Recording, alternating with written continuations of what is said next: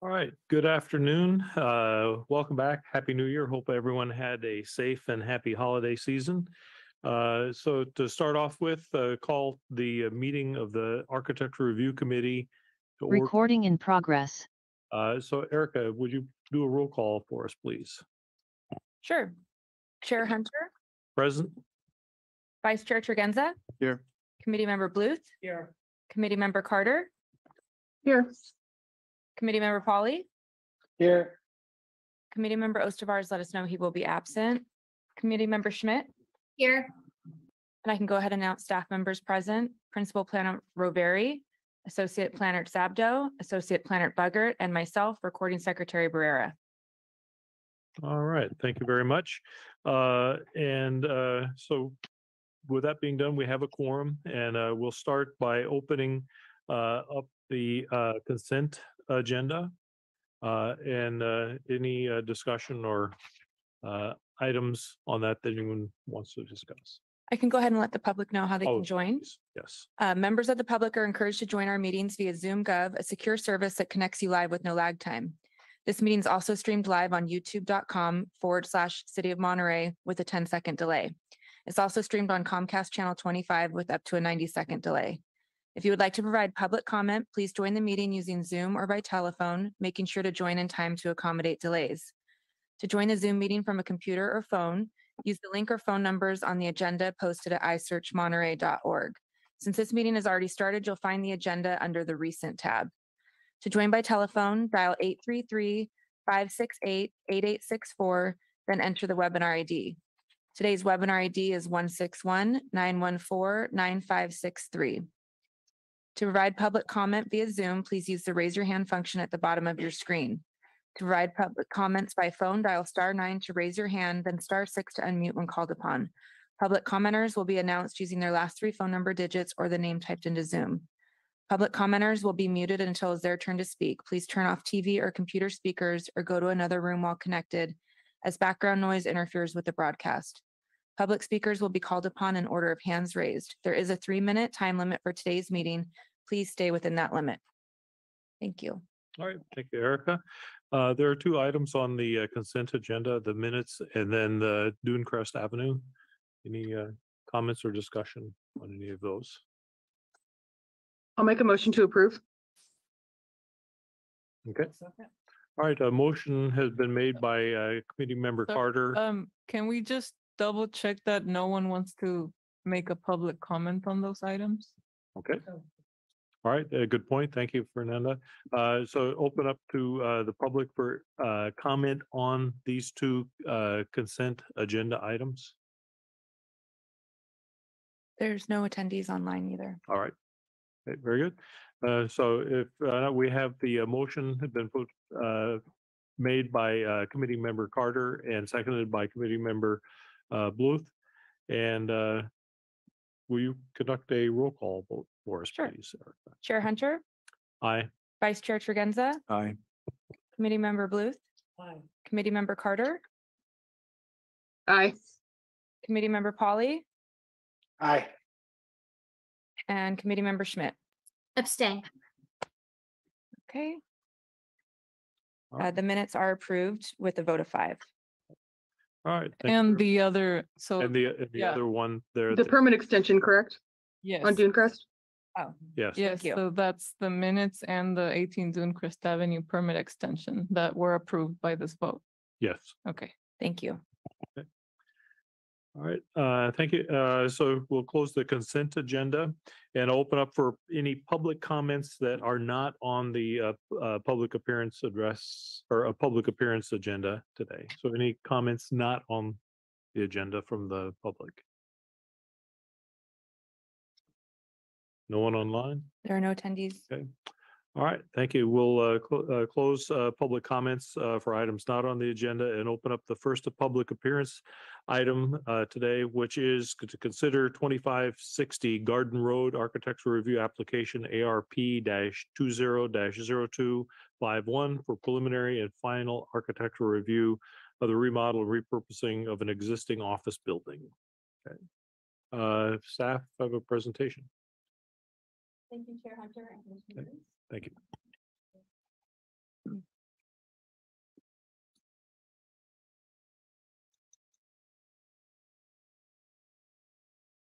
Thank you. Hi, my name is Christy Sabo, Associate Planner with the City of Monterey. Can you turn your mic on, Christy? We can't hear you. It's on. Can you not hear me? Hello? Wait. It's pretty muffled. Maybe in the back help?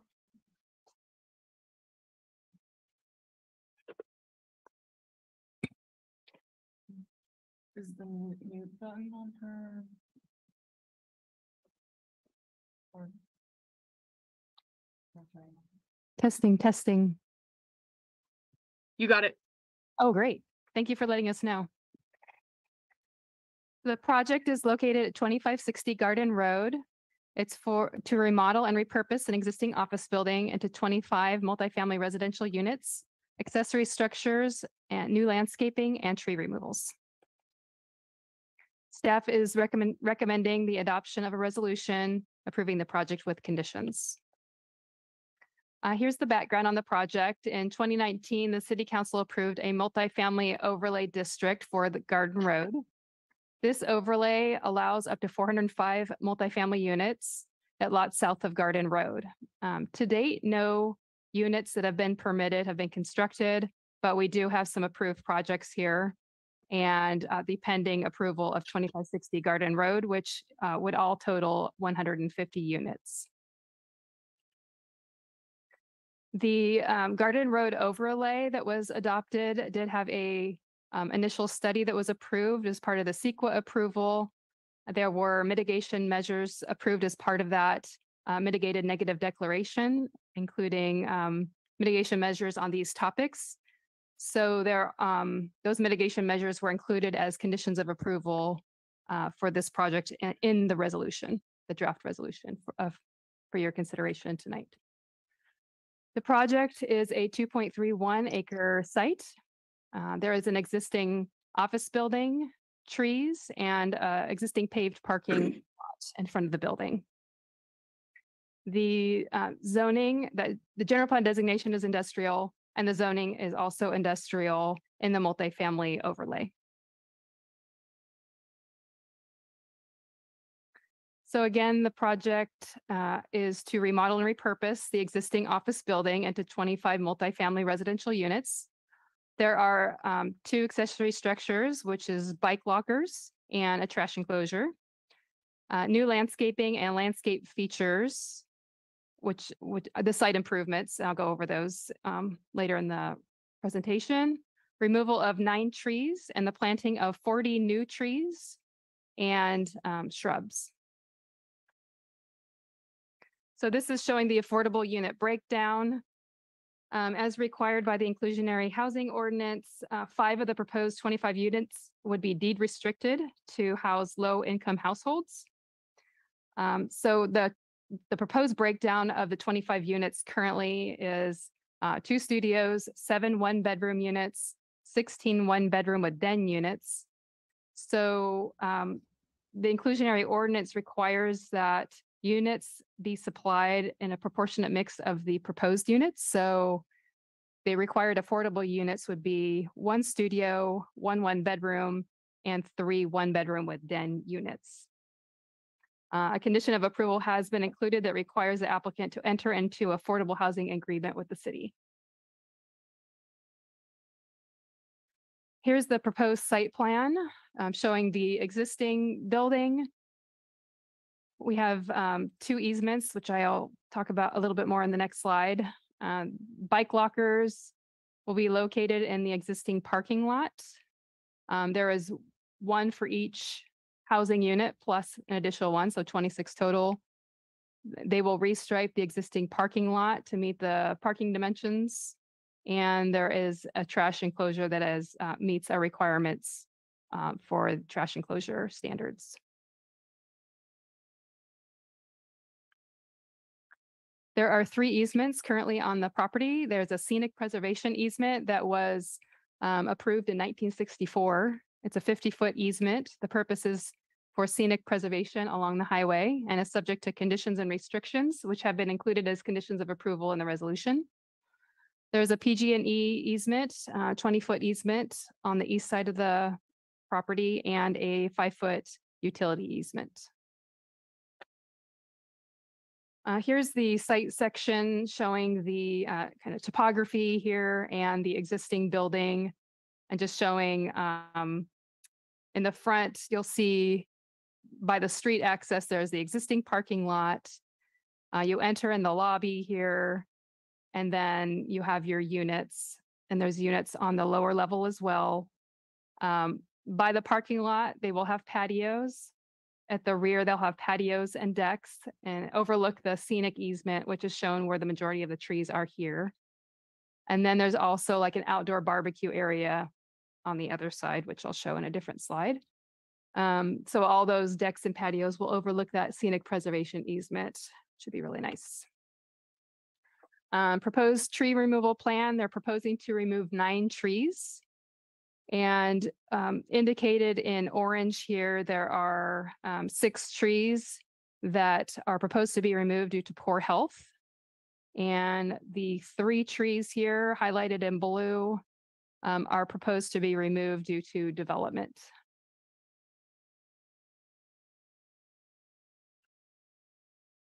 And here's the proposed landscape plan. You'll notice that all of the proposed 40 trees are native, and this wasn't originally the case. They revised their landscape plan. So we're going to have California buckeye, coast live oak, and black elderberry, and a number of native and drought-resistant shrubs. And this was approved by the city forester as replacement for the 9 trees. Here are the proposed color and materials. So the existing building would be remodeled. The main materials would be CMU block, which would be painted white, wood siding, board and batten, and then the roofing, there would be new roofing. The roof would be finished with roofing tiles. The patio walls would be board form concrete, and the balconies would be dark bronze metal. The doors would be dark bronze metal doors, dark bronze metal windows with wood accent panels. And then also there are going to be dark bronze metal accents on the building to complement the doors and the windows. Here are the proposed elevations showing the change of building materials. The north elevation is the front elevation. The south elevation is the rear elevation that faces that scenic preservation easement at the back. The proposed trash enclosure is here. The CMU block painted white, and they'll have painted metal doors, a wood trellis, and metal roof. Here's the proposed lighting plan. And just wanted to show you the locations. The bollard lights will be along the path. There will be exterior pathway wall lighting along the wall here that goes to the like outdoor barbecue area. So it's kind of lighting all of the pathways. And then the other lights will be in the parking area. So here are the findings for architectural review. The proposed siding would remain the same as the existing building and would be repurposed and remodeled for a change in use from office to multifamily residential. The mass would substantially remain the same except for the new patios and balconies, which would add horizontal articulation and interest. So the project, oh, sorry, it's continued. The proposed architectural style is appropriate in Monterey. I'm going to feature the board and batten siding, wood siding, CMU block walls, metal accents, and metal doors and windows with wood accent panels. Existing roof finished with roofing tiles, and the patio walls would be board form concrete and balconies dark bronze metal. The accessory structures would match the apartment buildings in style and finishes with the use of CMU block painted white, painted metal doors, and a wood trellis. with the metal roof. The proposed project will not unreasonably impair the views or privacy or living environment currently enjoyed by others. The balconies proposed on the main level would be located at the rear of the building facing Monterey Salinas Highway and the scenic preservation easement. There are no public views over the project site. The proposed project is consistent with the industrial general plan designation. There's a policy in the land use element that states industrial areas can also support medium density residential uses, which can serve as multifamily workforce housing. The medium density residential land use designation allows up to 30 units per acre, and the proposal includes a density of 10.82 dwelling units per acre. Also, increasing the stock of affordable housing to Monterey's workforce is goal B of the land use element. Land use element policy B2 suggests the south side of Garden Road be considered for multifamily housing. And the project is consistent with crime prevention through environmental design guidelines. The proposed finish, color, materials, landscaping, lighting, and other exterior features are appropriate for the project site and immediate area.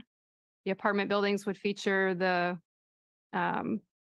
architectural colors and materials that I listed previously.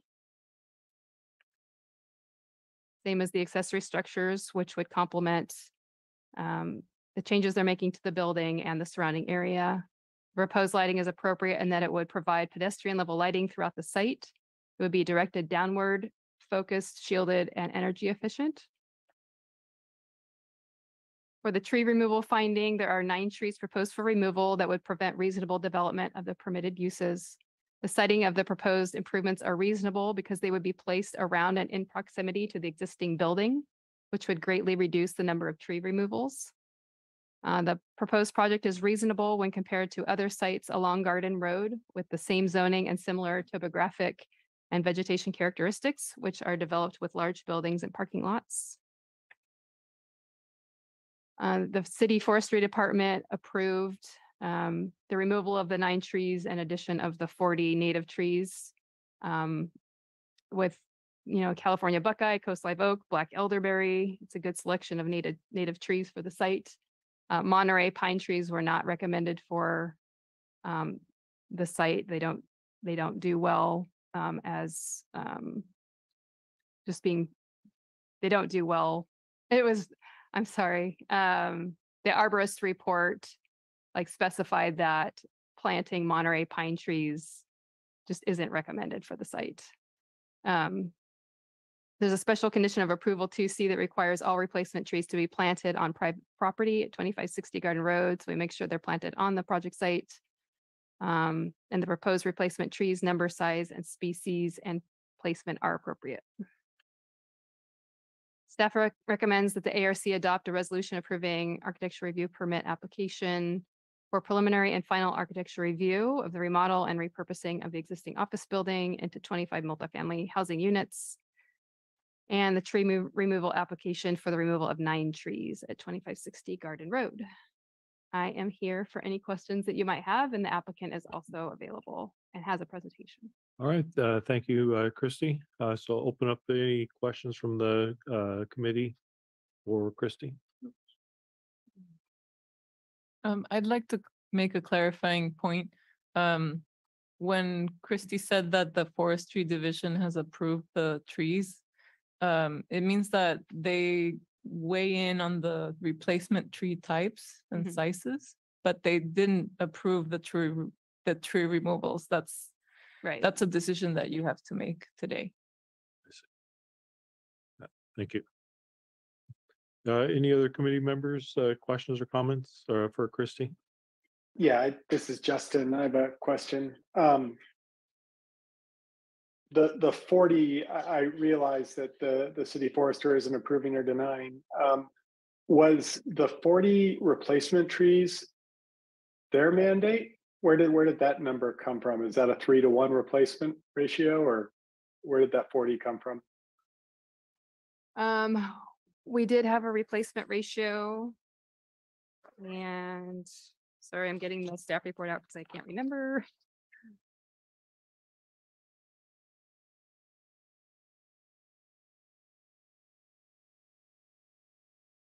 I think it's 3-1. But they exceed that. Yeah, that's why I was a little, usually it's 3-1. And it seems, I don't know if they're trying to be good citizens there. It just seems like Right. Yeah. actually, it already seems pretty heavily forested out there. We can talk about that in the discussion, but I was just wondering where that 40 number came from. Yeah, 3-1 is in the code, so they exceed that. But yeah, I didn't ask them why they're planting more, but that's a good question, Okay. for the applicant. Okay. I should have stated that in my report as well about the No worries. ratio. Fine.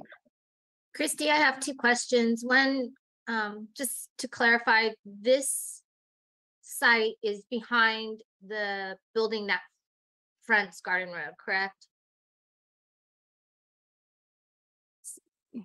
Let me get the map up here. It looks like it's kind of behind and it's really closer to 68 than it is to Garden. Right. Mm-hmm.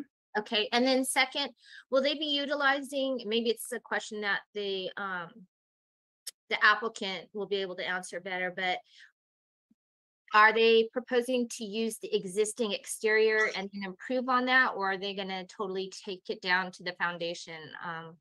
I know there's another project we discussed that looks like they actually took it all the way down to the foundation. I don't know if the building just wasn't possible to be reused because of deterioration. I know a lot of these buildings have been vacant for a while, so I was just curious. No, it's not a demo and rebuild. It's just like a remodel and Okay. repurpose. Yes. Thank you. Mm-hmm. I'd like to follow up on that question from Shelley, because and I was going to wait till the discussion, but I guess it's somewhat related because I noticed 2000 Garden Road was torn down to the foundation as well. And I know I missed a meeting or two over the past 12 months. I don't know if it came back, but did that project come back, or are they literally just going to rebuild it as it was? Do you know that? Answer that question, Fernanda.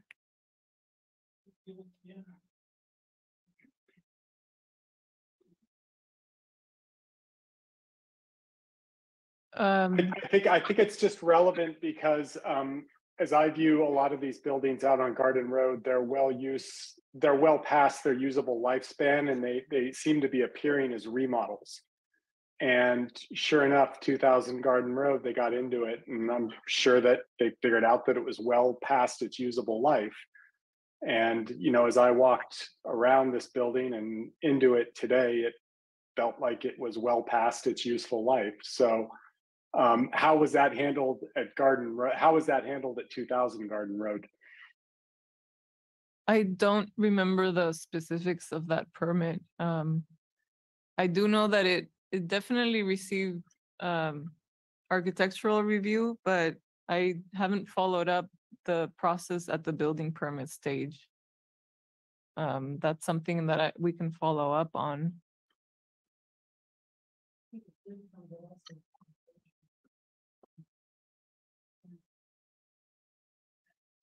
I just again want to ask where the water's coming from for these buildings. It's my understanding that part of condition 2 of the cease and desist order is that you cannot change the intensity of the use of the water on this property. And so with the cease and desist order still in place, what's the plan for the water? And if these are shovel ready, there won't be progress made on these for quite a while. They will need proof of water availability before they get their building permit. So, Okay, but that doesn't answer my question.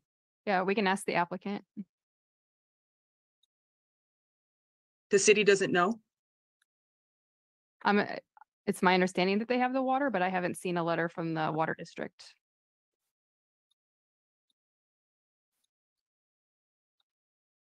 Follow up on Zoe's question. I have the same concerns. I know these buildings were all like commercial office buildings prior. Then I would imagine the water usage is a lot less than a residential building would be, where you have laundry, dishwashers, people bathing, probably a higher use of toilet usage. So I am kind of curious what the water impact will be with the change of use. Yeah, I would like to direct that question to the applicant when they come up. Okay, if there aren't any other questions for Christie, invite the applicant to make a statement if they would like. Identify yourself and.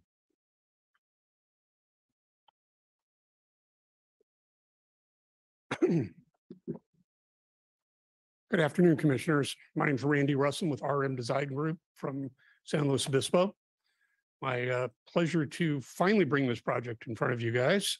We've been at this, Fernanda, it's probably been 3 years. I think we've been playing with this project to get there. Are we? I see no light. Or Okay. am I being heard? We can hear him, yeah. Excellent. Yes. Sometimes I just speak loud. You can probably hear me that far. I do have a presentation prepared, but I think Christie did a wonderful job of presenting, although there are a couple of slides that I might go over just to clarify some of the questions I've already heard and then make myself available for additional questions. You want me to Probably be the share most your- effective use of time. Sure, you can bring that up and then I'll just scroll through a couple of them. Go ahead to Let the, me share first.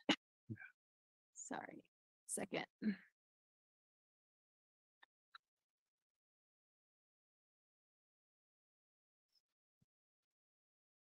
while she brings that up, I do want to compliment the city on this overlay that they provided for this area. I work all over the state in affordable housing and ADU ordinance work, and the struggle to bring housing opportunities to cities is very real, especially with the costs associated with non-revenue generating properties.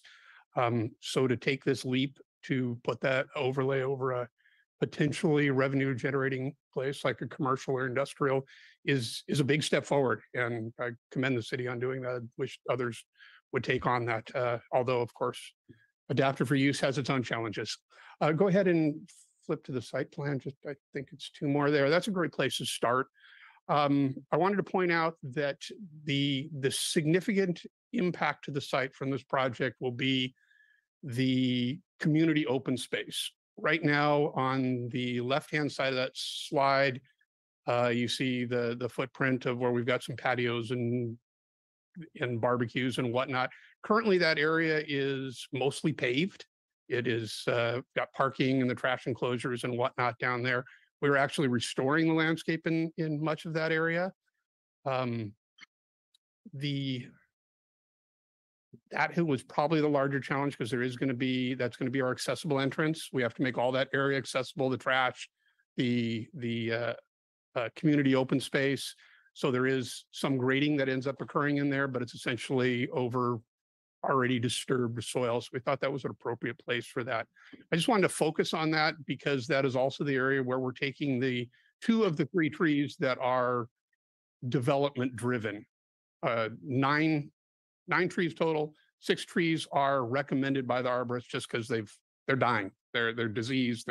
Let's get them out of here.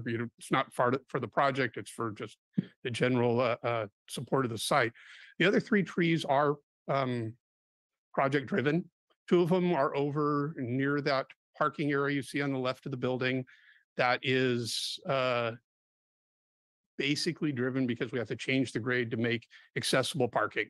So we have to bring that down to 5% cross slope on the parking, and that ends up having for some short 2-3 foot retaining walls and creating those pathways. And that just impacts the soil. So we had to take those out. And the other one was at the far right corner of the building. And that is impacted by the fire department's requirement to have a pathway all the way around the building to be able to service it in the event of an emergency. So while they are development driven, they are certainly driven outside our desire for, luxury apartments or fancy amenities or anything like that. They're really addressing the functional impacts.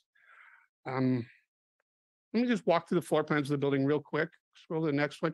This particular, go back, please. Thank you. This building is a CMU building. Unlike many of the buildings like the one up on Garden Road, which is all wood framed, this is an all CMU building with a truss roof. We've had our engineers out there. We have in-house engineering, and we've gone through that in preparation for the CDs, which have actually already been prepared. in anticipation of our approval here. Did a thorough investigation of the building. It is very serviceable and has been maintained over time. Certainly the aspect of the CMU structure tells you that a little more longevity than a weather-torn wood building. You'll notice if you look at particularly the lower floor where you see some crosshatch lines, that's actually the bearing lines of the structure, which lend itself perfectly to the configuration of the apartments. Go ahead and flip to the next page for me.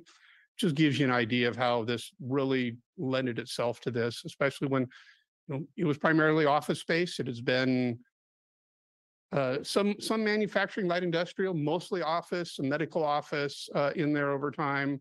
That's kind of what occupies there right now. What else should I take you to show you? When we skip all the way to the site plan there, I don't know that I'm happy to go over any of these, but you have it in your packet. Go back one. One more. I was trying to get to the site Oh, plan. the site plan, I thought. Yeah. Yeah.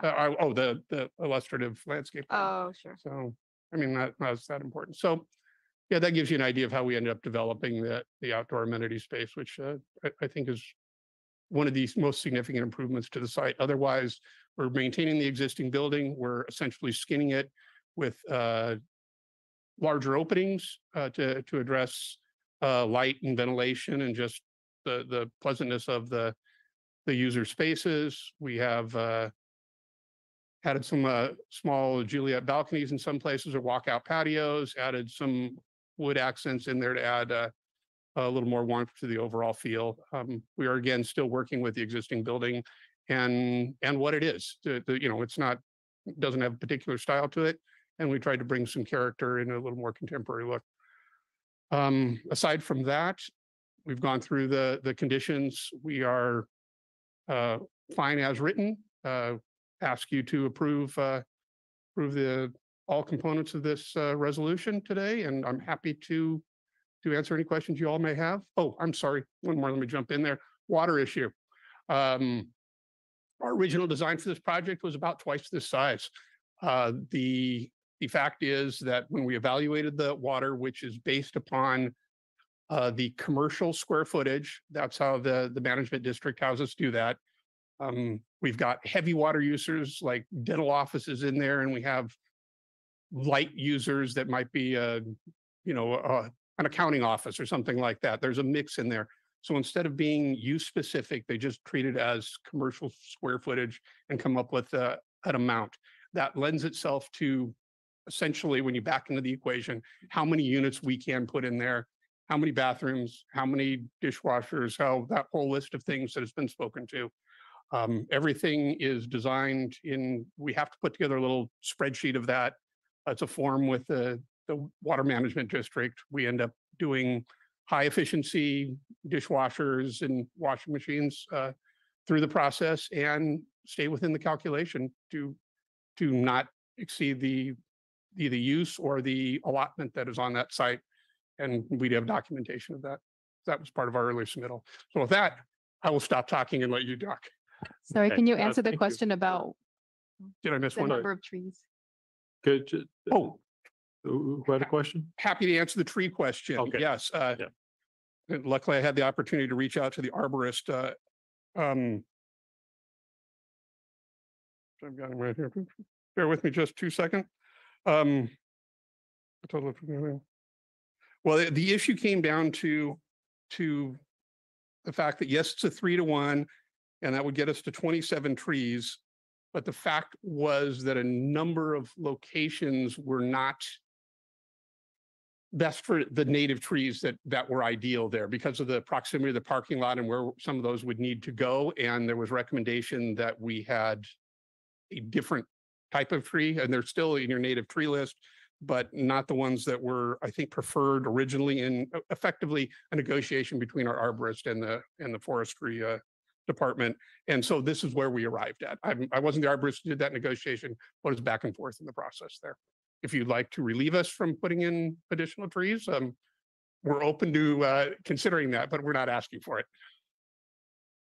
Great. Thank you for answering those. Thank you for the presentation. Any committee members have questions for the applicant?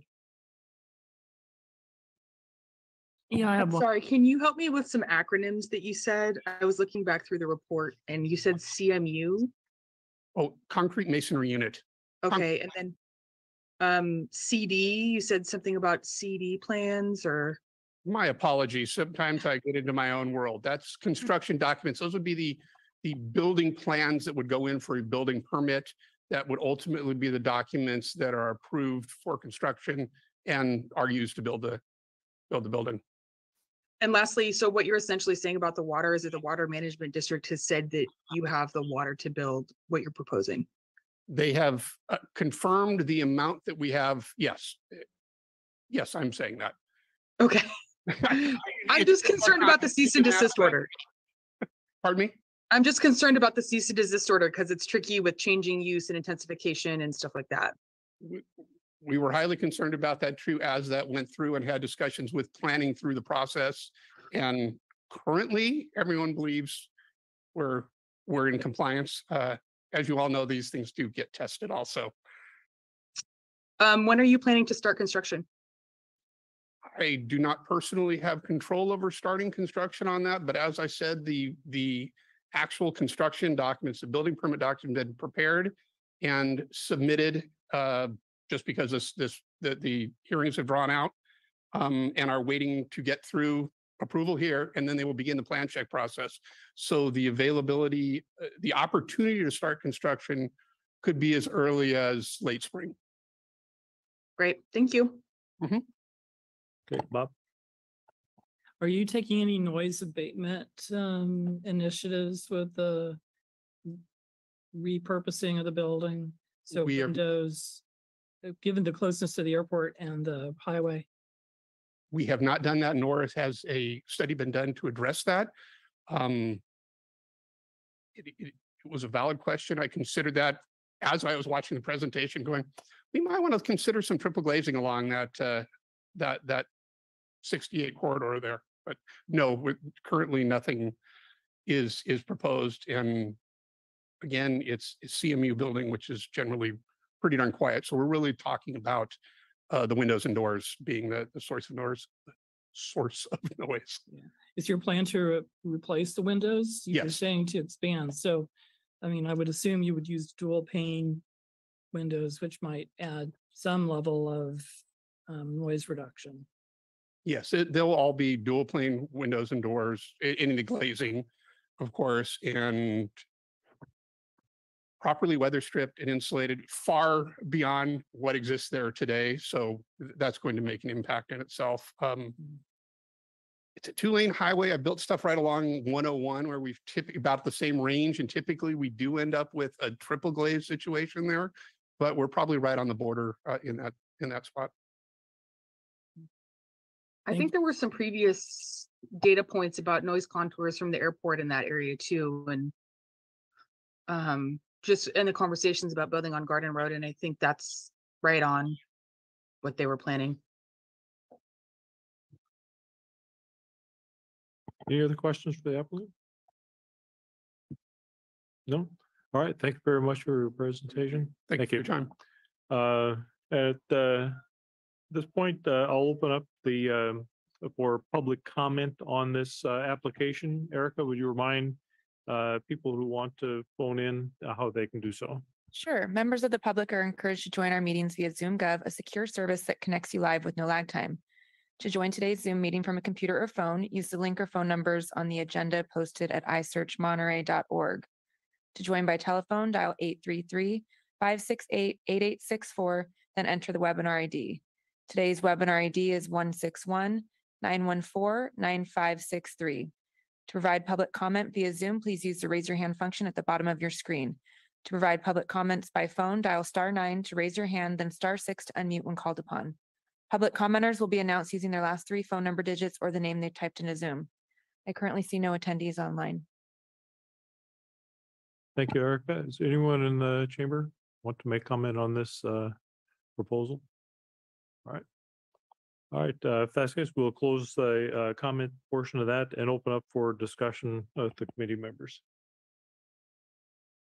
Just to follow up on Zoe's question, I think I remember in a previous meeting where we were asking the applicant, and it was a similar answer where they had to reduce the scope of their project to meet the water requirements that were available for the building.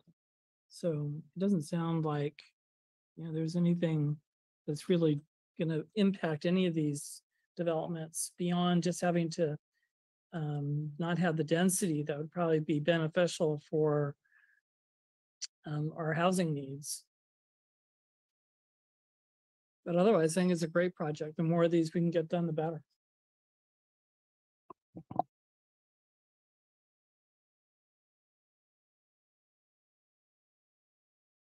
Any other comments from committee members? I'm just so pleased to see the interest in making this happen. I think the workforce housing in our community is really important.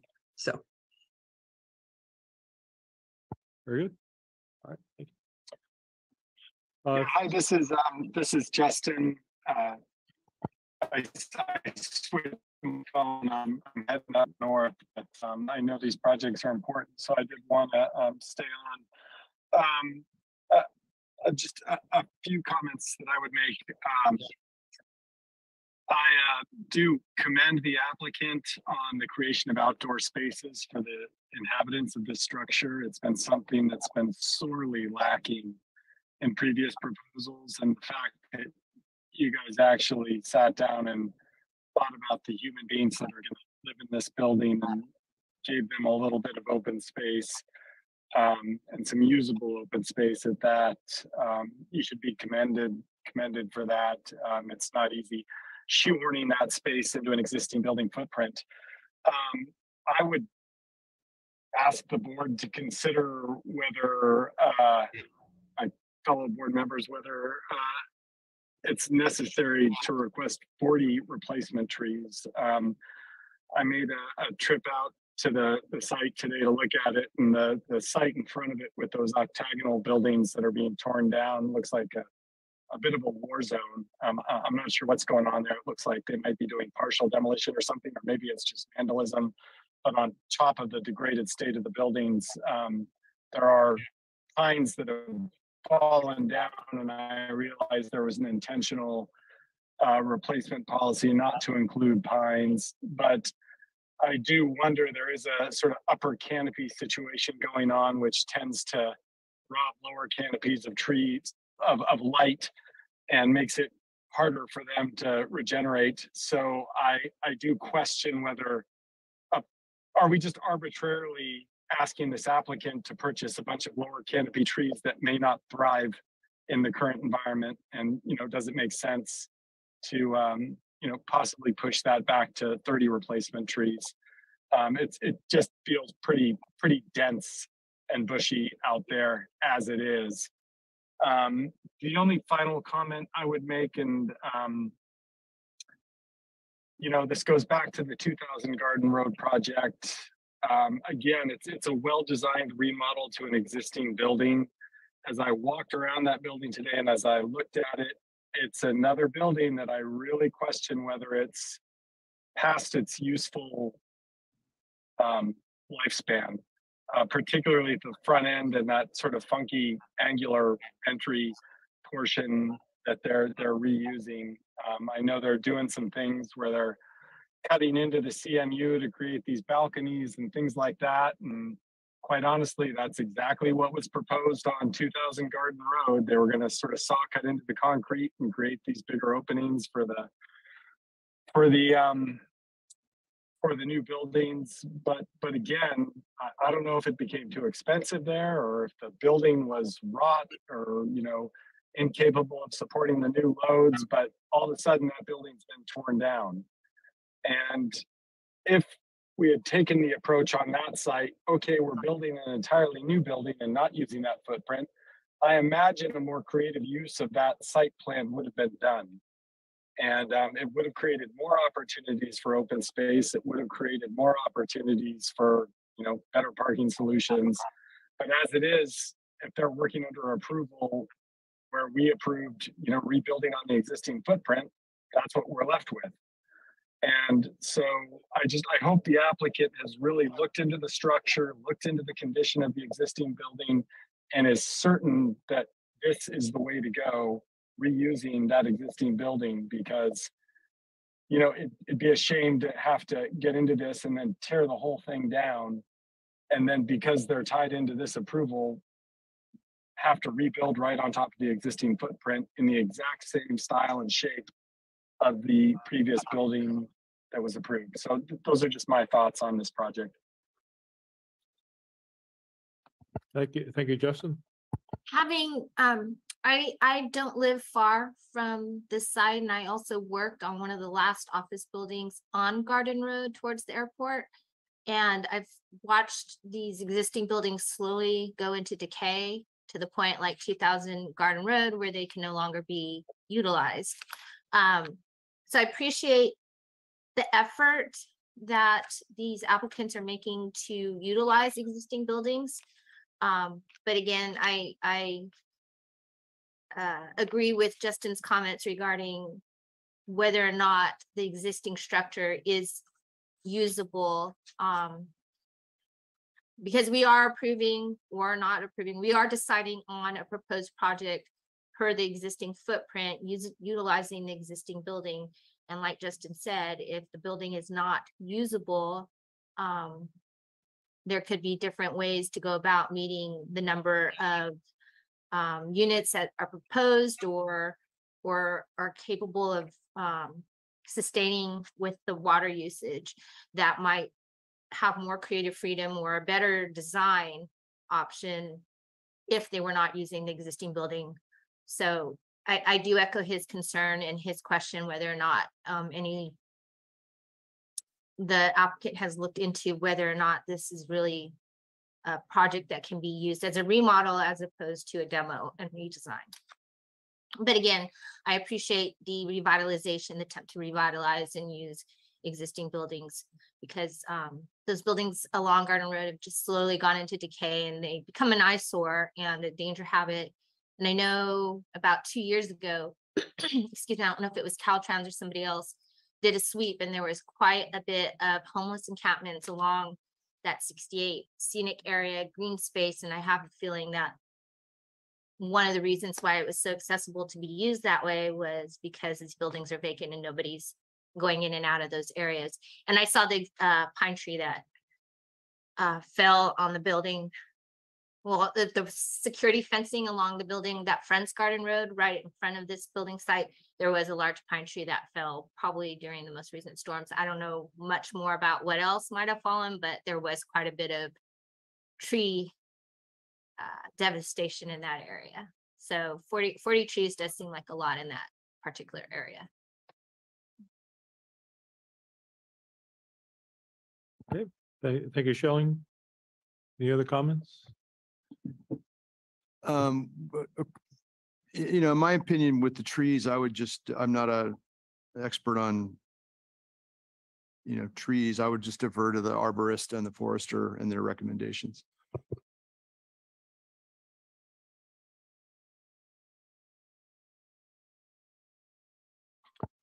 If no other comments, I'll entertain a motion on this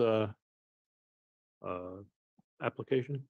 I move to approve 2560 Garden Road, ARP -20-0251 for a preliminary and final architectural review of the remodel and repurposing of an existing office building and all the rest of it that's on there. I'm gonna read the whole thing. Can we include the tree removal permit? And the tree removal permit, exactly. Included. I'll second. Okay. All right. Motion has been made by committee member or vice chair Tregenza to approve the architectural review application ARP 20-0251 for the preliminary final architectural review of the remodel of the existing office building and the tree removal application ART -22-0161. And has been seconded by committee member Bluth. Okay, Erica, you conduct a roll call vote for us, please. Chair Hunter, Aye. Vice Chair Tregenza, Aye. Committee Member Bluth, Aye. Committee Member Carter, Aye. Committee Member Polly, Uh, I'd say I do wish we had backed off the tree replacement, but I'll say aye. Committee Member Schmidt? Aye. Okay, that motion carries with a vote of 6. The decision is appealable within 10 days to the Planning Commission. We have applications in our office or online, and you can submit them to the planning office. All right, thank you, Erica. Congratulations. Wish you the very best with your project. Okay, next, we'll go ahead to consider updates for the signs, multi-tenant sign program and temporary signs submittal checklist as public handouts. Per Article 20, Section 15378, and under General Rule, Article 5, Section 15061. Does staff have a presentation? Yes. Well, Matthew?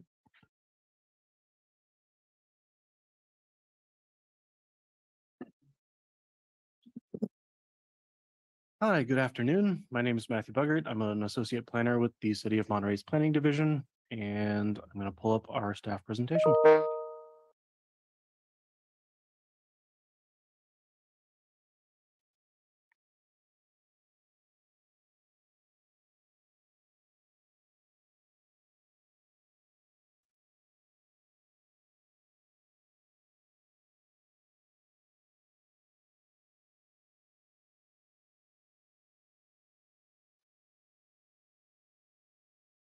So similar to the architectural review handouts that we talked about last year, these are the handouts that are provided to the public regarding signs, all signs in the city, all types of signs.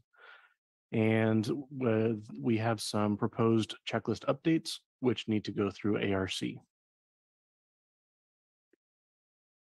little bit of background, similar to those other architectural review handouts, these were last updated in 2016. There are 3 handouts total, one for generalized signs, one for multi-tenant sign programs, and then one specific to temporary signs. As stated, the submittal requirements for these various applications are subject to review and oversight by the Architectural Review Committee. This is the wrong section, apologies. To access these handouts, you can go to the planning office website, click on how to apply for a planning permit. And there's a drop-down menu of all the various planning permit applications, and the 3 that we're looking at today are pointed at here. You can click on them and they'll bring you to the PDF of the handout. The first one that received some updates is the generalized signs handout. This is a 2-page front and back handout. And in general, this handout first talks about its introduction, signs of the city, and the applicable code sections. It talks about the difference between administrative level versus architectural review committee review. And then it goes on to describe the citywide sign guidelines and references those and provides a link to the citywide sign guidelines. And then it provides a distinction between major versus minor signs.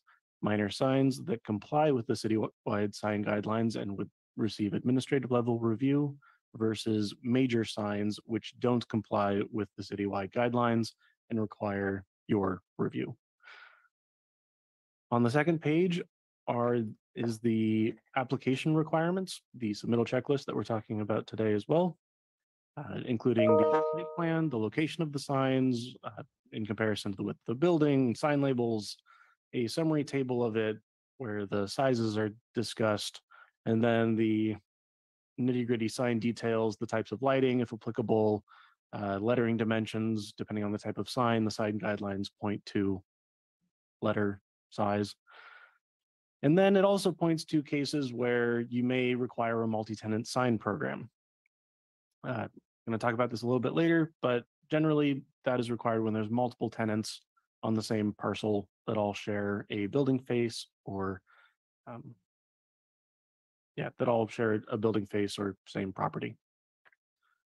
So the updates that are proposed are relatively minimal, updating the department name, community development department, removing the physical application requirements instead of requiring the paper versions. We're just requiring electronic submittals since COVID. And also clarifying that the dimensions of both the existing and proposed signs are required. The previous version of the handout only talked about, well, it didn't really clarify. So we had applicants just submitting the proposed signs, but we need information about all the signs that are on a building.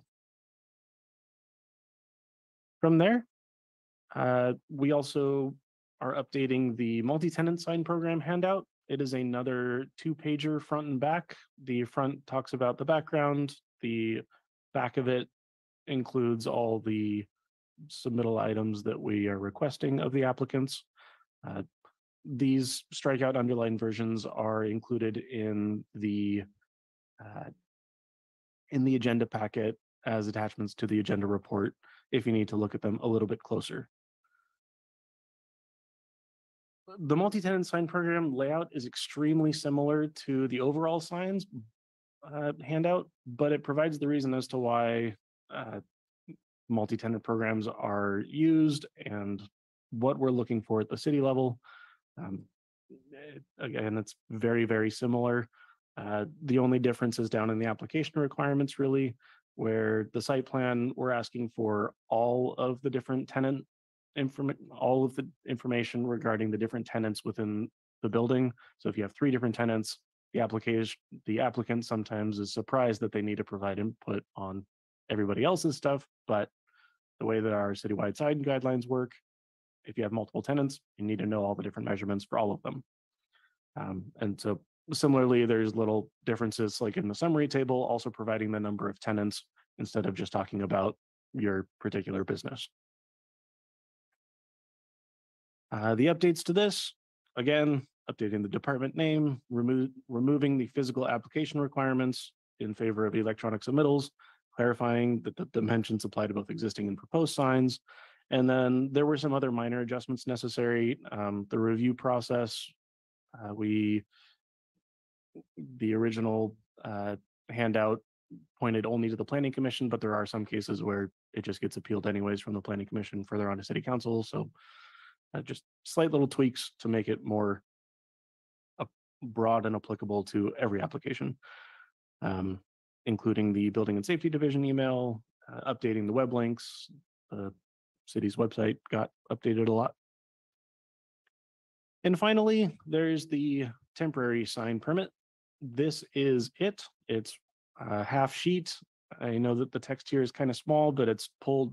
There are the regulations for temporary signs are printed directly onto this sign permit. This also acts as the permit for somebody when they come in for a temporary sign. Can't have more than 2 in a year.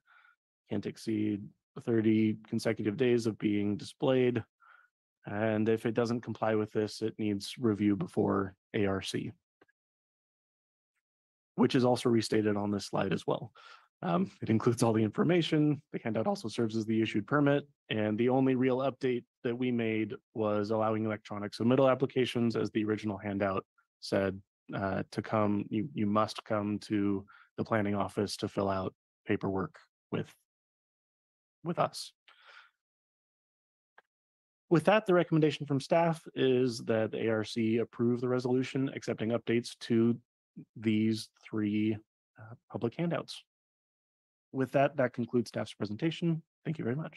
All right, thank you, Matthew. Well done. Any questions from the committee for Matthew?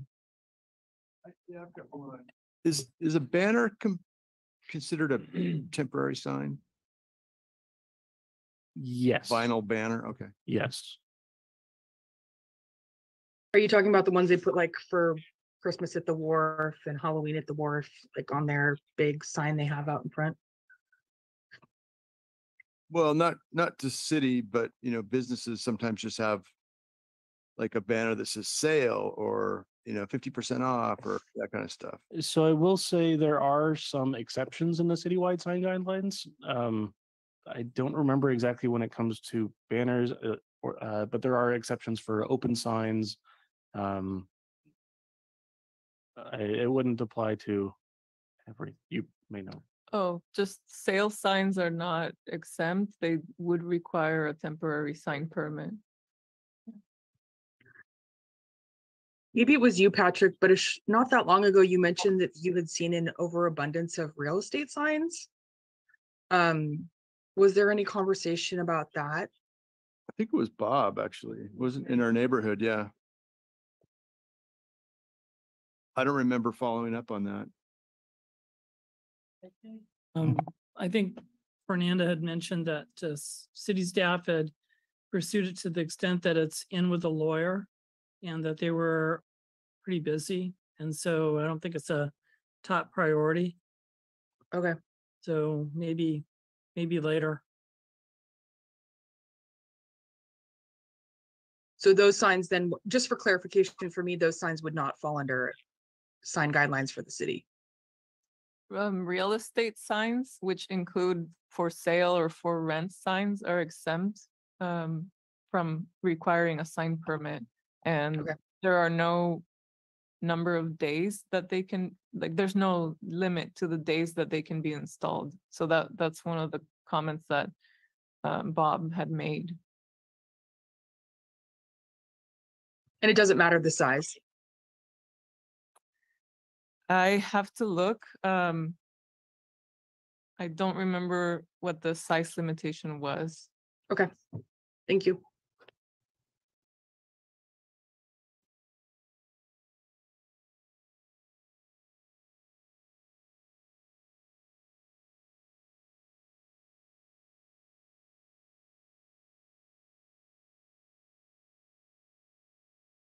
Okay, do we need a motion or? Apologies, I'm pulling up the citywide sign guidelines just to take a look. We would also need public comment too, option for public comment. Just to clarify too, this is not like this house is for sale sign. It was more like this property is managed by Mangold Management and it's a permanent sign that's on a house. So it's not just a sign that's on the front lawn.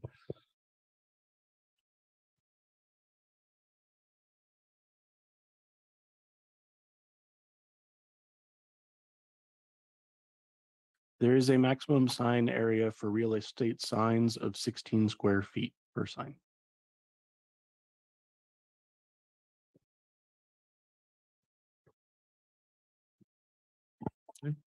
Any other comments or questions for Matthew? Yeah. Is this something that we need to approve here, as far as a motion or recommendation? Yes, there's a resolution in front of you with Okay. exhibits. The amendments are in the exhibit. Okay. We need to ask for public comment before we go to a vote. Right. No, I got it. Yep. So at that point, if there are no other questions or comments for Matthew on this, do we have any people waiting to make public comments on this? There are no attendees online. Okay. All right. And no one in the chamber? All right. No one in the chamber. So all right. I'll go ahead and close the public comment section on this resolution. I'll make a motion to approve. A second. Okay. All right. A motion to approve has been made by Committee Member Carter, seconded by Committee Member Schmidt. Erica, will you conduct a roll call vote for us, please? Sure. Chair Hunter, Aye. Vice Chair Tregenza. Aye. Committee Member Bluth, Aye. Committee Member Carter, Aye. Committee Member Polly, Aye. Committee Member Schmidt. Aye. Okay, that motion carries with a vote of 6. The decision is appealable to the Planning Commission within 10 days. Great. Thank you very much. And lastly, are there any staff reports or items or information reports from the staff for the committee? Yes, I have a short report. The objective design standards that are required for projects that meet certain affordability levels and as allowed by Senate Bill 35. Those standards went to the December 13th, 2022 Planning Commission meeting, but they were continued to the January 24th meeting. So they haven't been adopted yet. We've received lots of public comments about them. There was an introduction to the Monterey 2031 general plan update also at the December 13th Planning Commission meeting. So if you're interested, you can watch that, the rerun on YouTube. And the general plan update includes the land use, housing, and safety elements. So 3 elements being updated. And then also at that meeting, there was the staff presented an updated ADU ordinance to the Planning Commission to be consistent with the state law that recently became in effect on January 1st. That ordinance was recommended to the City Council, so it will be scheduled to a City Council meeting soon. And then the tentative agenda for February 1st ARC meeting is 179 Sino Street. 179 Sino Street. Yeah, it's in Old Town. And then 2600 Garden Road, they submitted a conceptual site plan of their new proposal. So they've completely scrapped what you all looked at last year and have decided to pursue a different route. So that will come before you at the next meeting. And will that be looking at that as a preliminary review on that, then, since it's a new Yes, it's a redesign of the project? It's a pre-application, Right. so it's not an official project yet. It's just, yeah, at this point. I'm sorry, which project was that again? The 2600 Garden Road project? Is that the one in front of the one we just approved? Yes. Okay. That's music to my ears. That's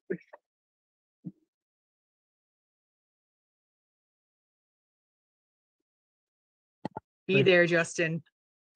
Yep. There's always hope, Justin. All right. Okay.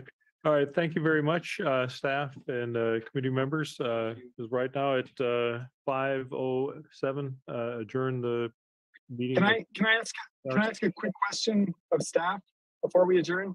Sure, go ahead. And I want to follow up on the 2000 Garden Road situation. Did I miss a meeting where that was brought back as a complete demolition, or I'm just curious. I don't recall seeing that on any agenda. It was proposed, it was brought to us as a remodel. And if you drive by that site now, it's a complete demolition. I can follow up on that at the next meeting. Yeah, my recollection, Justin, I remember when we had the first review of this, and then like you've mentioned, it's been demolished, but I haven't seen anything that came to us to look at. Okay, this is no longer a valid plan or design, and what new is coming forward from that. So yeah, if we could get information on that next meeting, that would be great. I want to say they started taking that building down around October. I'm sorry, I didn't. October. October. Oh, okay. Thank you, Shelley. Okay. All right. All I can think about when I drive by there is the comments we all had about the trash enclosure. So There you go. All right. Well, go ahead and adjourn the meeting at 5:09. Thank you. thank you all. Have a great afternoon. Bye.